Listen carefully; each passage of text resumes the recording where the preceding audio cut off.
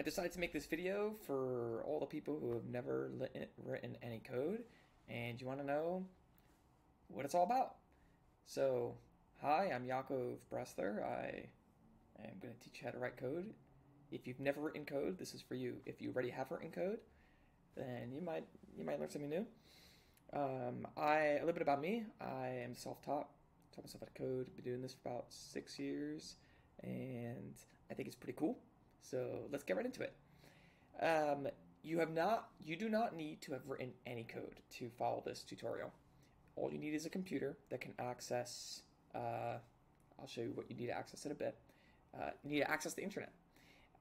We are going to create a Pig Latin translator, and Pig Latin has these two rules. You can go here and learn more how Pig Latin works. Yes, I know. All right, and there's 2 rules. The first rule is if a word starts with a consonant, you add an A at the end. So hello becomes Elohe. And then if it doesn't, if it starts with a vowel, then you just add a hey or whatever at the end. So and becomes anti. We're going to learn how to do these 2 things. Pretty basic, pretty cool. Before you get started, you might want to, how do you get to what I'm doing? So everything I'm doing, you're going to be able to follow along. So in the video, I'm going to put a link. The link's going to look something like this. So you'll click on this. And then you'll click on this button, Opening Colab.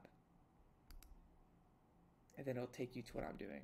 And when you hit run, this little button here, it might give a little pop-up. Here we go. So you're going to say run anyways. Now you're in action. Okay. So let me close off this other one. It might take a second. It's starting up a computer in the background for you. Okay. So let's clear this out. Let's talk about a bunch of things. All right. These are little collapsible sections. Don't really have to worry about it. Okay. Let's talk about the introduction to coding. So before we get into the introduction of coding, let's just reiterate what we're trying to do. We're trying to create a Pig Latin translator. You give it a word and it turns into Pig Latin. Should be pretty basic. Okay. So before we get started, we need to learn how to write code, right? You've never written any code. So here's what we're going to do. We're going to write your first line of code. And we can delete it and you can rewrite it on your own. You can have this open and on another screen you can be following along, typing it all out. So the following is all written in Python. There's other languages you could do this in. Language doesn't matter. We're going to get you writing your first little piece of code. So you can create a variable, just our word equals hello. And you see how those quote marks? So it could either be single quote marks, and we'll run this little button here, and that's our word. Or it could be double quote marks. But it has to be one or the other. It can't be one side double and the other side single. This is going to break. It's going to watch. It's going to give us a very sad face. Ooh. So if you ever get this error, just start over from the beginning, do one side and then the other side. Great. So our word is a variable. We've assigned it to this string, this word. And print tells the computer to say it back to you. Okay, now let's talk about the next piece of code. This in green is a comment. The computer ignores this. And it has this symbol in the beginning of it. So that's the pound symbol or whatever other we want to call it. And if it's underneath the number 3, shift 3 will get you that number. So if I remove, so let's run this. Our word, we'll talk about this in a second. Okay, and let me remove the comment. Put that comment back. Great. Now, let's talk about what we're doing on this line of code. So, this is we're creating a new variable. Let's start from the beginning. We're going to create a new variable. We'll call this our word loud. And we're going to make it equal to our word, the word we just chose, plus we can add things to our word. So, we'll add a few exclamation marks. Oh, and I need to print it, otherwise you'll never see it, right?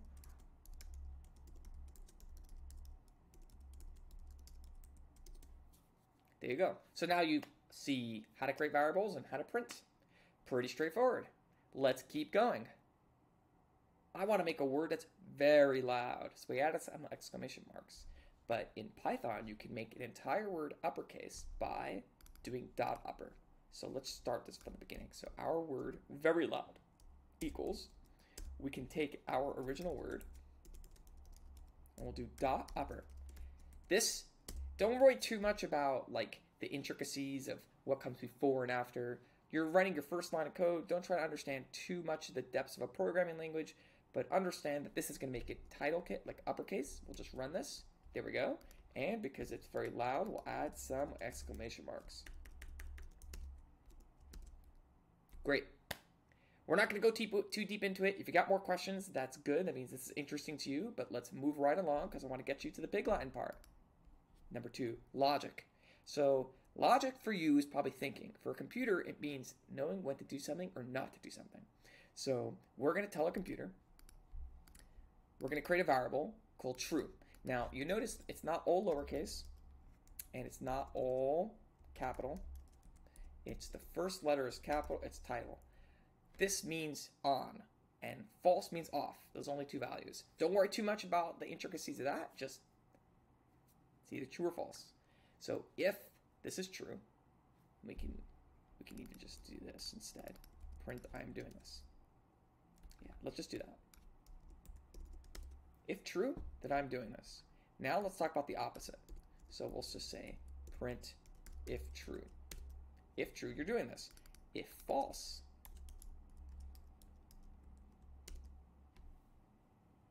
so we can tell a computer to do one thing or the other thing. Cool. Let's move along. And I'd encourage you, if this is like a lot, then just press pause, do this on the side, have your own little code open, kind of run the code, and you can run it by pressing this little green button or whatever this button is. And you could change it, make it true again.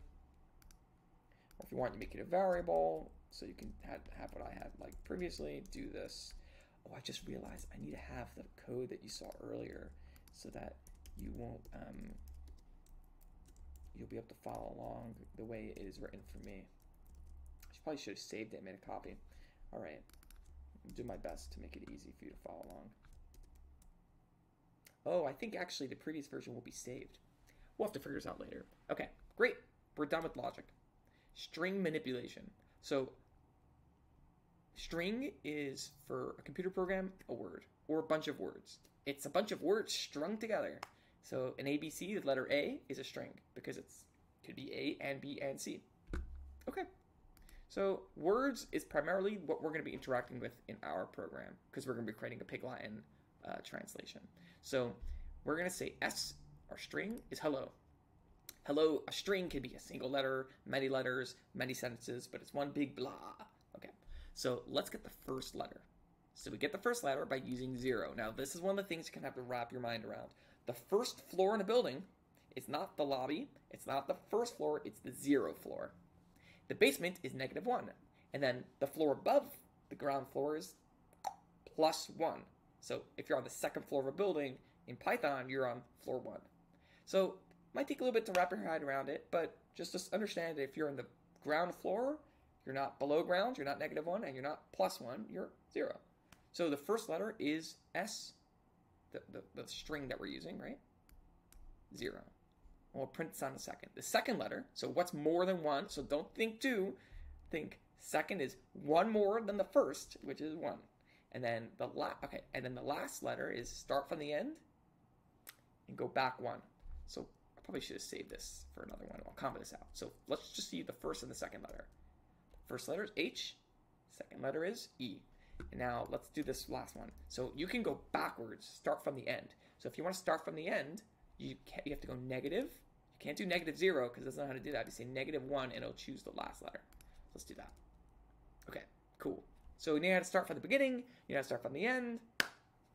Now, what if I want the entire word, but not the first letter? So I'll say, hey, start at the first letter and just go to the end. So not start from the first letter. Start from letter after the first letter, letter 2, which is skip. So, and go to the end. There we go. And now if I want to say start from the beginning, but everything except for the last letter, I could say the same sort of nomenclature.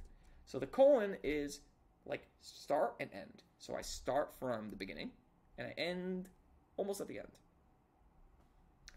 Moving right along. Let's begin our Pig Latin solution. Okay, we're going to need this for later. I don't know if we're going to, oh yeah, we're going to need this for later. So the vowels are going to be, we create a variable, A, E, I, O, U. And just a reminder, this is a comment. So the computer program ignores this. Let's run this. Great. We've got those vowels saved. And if you print vowels, it'll print it out for you. Now, we're going to start with the letter open. The word open. S equals open. And we're going to do some logic. If S0, if the first letter in our word, which is O, is it in vowels, then print this. Otherwise, print this. Let's run this. Okay, the first letter of open is with a vowel. Now let's change this to do napkin. It becomes a consonant. Perfect. Our code is working just as expected. Now, let's create the pig Latin code for words that start with vowels. So we'll go back to S is open. If S is in vowels, this is the same logic we just did. Have the new word equals the same word plus yay. That's the Latin rule. That's the pig Latin rule. Okay, open yay. Yay. And we can do all yay. Great. Pretty easy. The constant part is going to be a little trickier. Also, you can hide your code here if you want. Oh, I should also add, the number that you see inside here is just the order that you ran it in. It doesn't, you don't really need to pay attention to it. Okay, so we have vowels. Now let's talk about non-vowels. Constant. So this is the same code we did previously, so we don't have to pay attention to it, but we've got some new code. So let's go through what's happening here, okay? We have the word hello. H is not a vowel, it's a consonant. So we're going to skip this. It's going to do all this. The first thing we have to do is we have to get the entire, so let's go back to the top what the rule of pig Latin is. If it begins with a consonant, you take the first letter, you move it to the end. So you say elo, hey. Here we go. So this is the elo. It's the entire word starting from here to the end, right? I skipped the first word, so it's going to give me this. Then I'm going to create my suffix, which is going to be dash H, so dash plus H plus A. And then I put it all together by adding them. Now, I really could all do this in one line, but it'd be a lot to do, so we broke it up into separate lines so it's easier to follow. Let's see what our new word is. There we go. So let's just review one more time. This is our first word except for the first letter. That's this.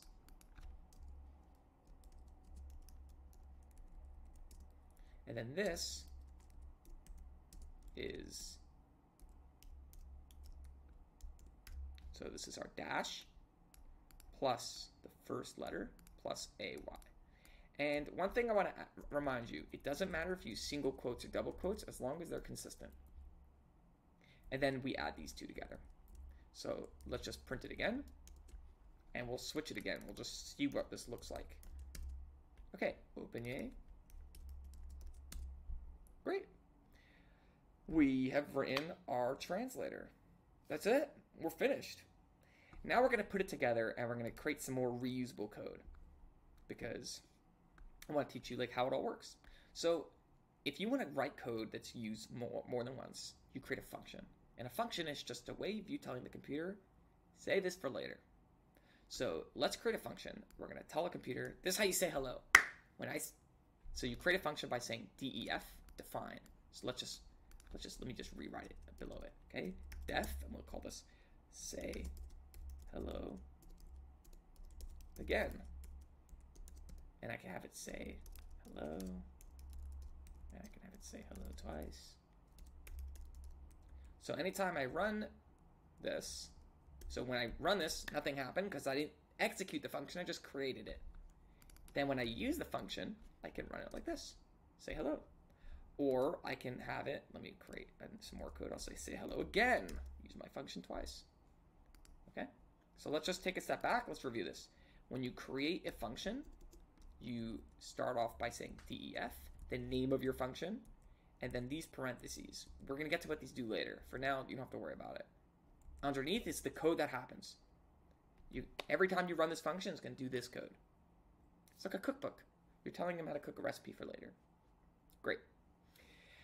You could have your function run many times. So this is once. We can have it do it. Say hello, say hello, say hello. Nice. And then this is how you make it say hello in a loop. Actually, I realize loops are complicated for later, so we'll just run this. I'm not going to explain what this is just right now because I feel like it's a little bit too difficult.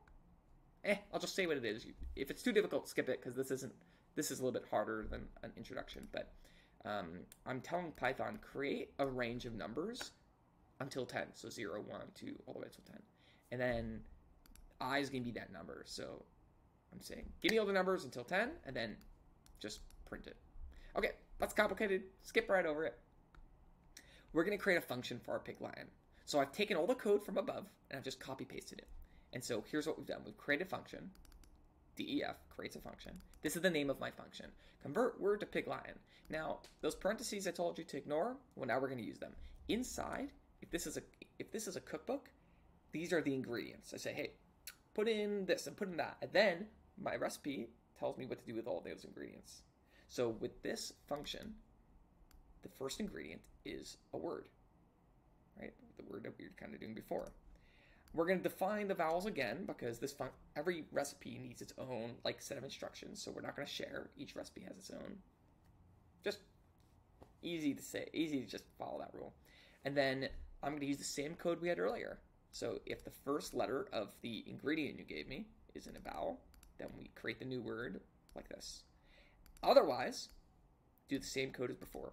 So if I run this, nothing's going to happen because I'm not using my function. I'm just creating it. There we go. We hit run here. Now we can use it. We'll convert this to pig lion. Sweet. And we can change it. That's the nice part about functions is you can change all of it with one word. You get the same code. So we'll do ant. We'll do hello. We'll do sparkle. Ooh, I like that one. So hopefully you can see why functions are pretty cool. Let's go on to the next section. So loops. So a loop tells a computer program to do something more than once. So if I want to use my function for many words, here's what we're going to do. I'm going to create a list of words. Don't worry too hard about how this works. And I'm going to say for each thing in my list, do something. So we're going to print it each one. Now I don't have to call X. I can call it Y. I can call it thingy.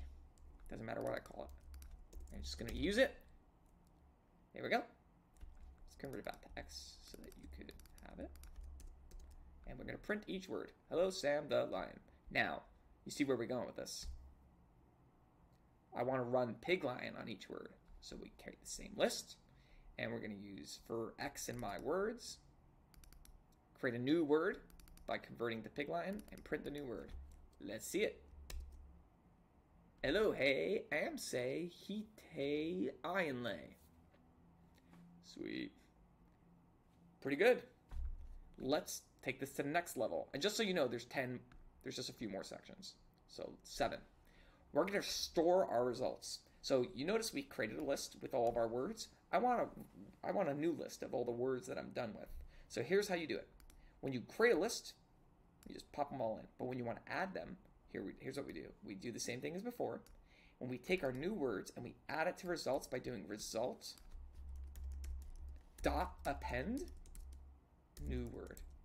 Now append is in computer talk the same as add to a thing. Because when you add, does add mean plus? Does that mean add them as a thing? Append says, bleep, add it to your shopping list. Okay. Computers, each program has their own different terms for this. You get all to the nitty-gritty of it. We don't need to go that far. Append works for us. So let's just run this again. Well, let's run this, and we'll see what our final results looks like. So let's just do a quick recap. These are my words. I'm going to go over each word. I'm going to create a new word from pig lion from my function. I'm going to save it, and I'm going to print all the words at the end. Great. And you notice they're the same as above, but here it's just a list with them. Now, here's why we like lists. I can put all the words together of a list. I can make them a single string.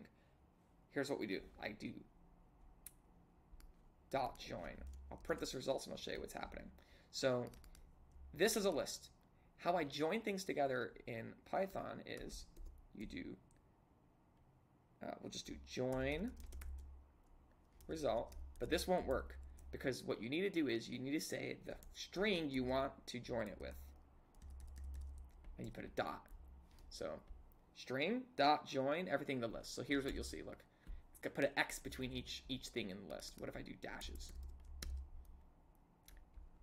I could do commas.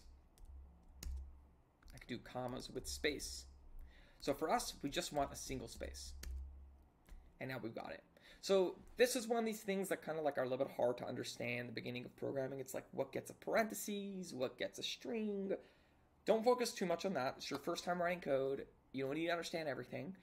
It's more that the parts that are important for you to understand are functions, the loop, and the like changing the order of letters. This part, just skip it and tell yourself, later I'm going to understand it. Okay? Perfect. We've got our list. Now, let's make our code work on sentences, because we are only able to work on single words, right? So here's what we're going to do. We're going to create a sentence, and we're going to do the opposite of joining. We're going to split. Here's what that looks like. Hello, Sandaline. Nice to meet you.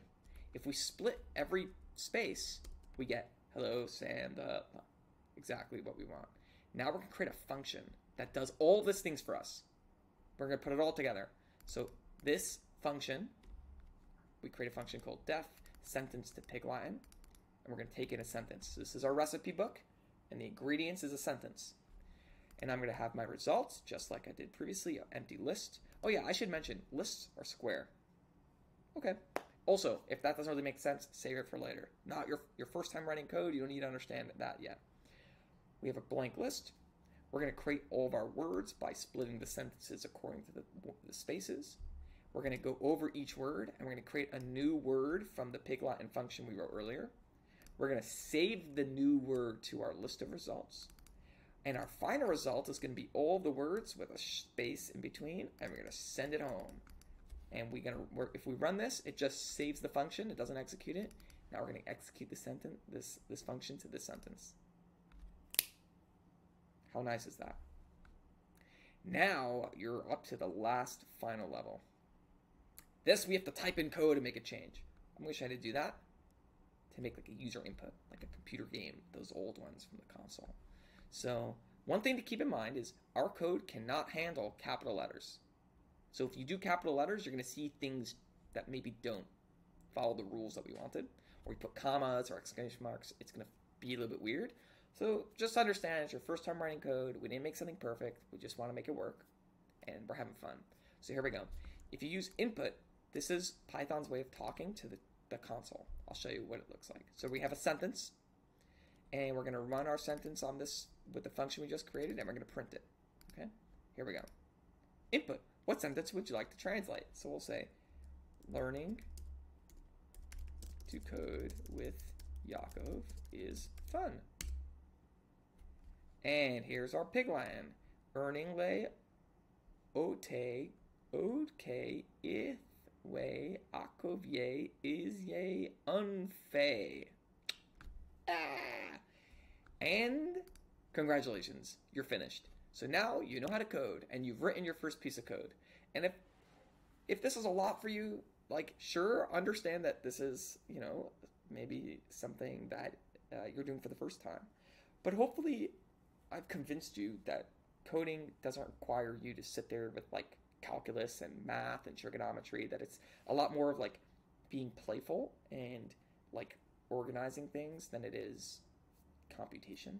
So my first goal for you is coding isn't math, it's like other things. The next thing I hopefully showed you is that how you organize things matters a lot, like functions and words and the characters. It's a lot more important to be organized than it is to like get things like, I don't know, like this like and then the last thing is that it can be silly and fun.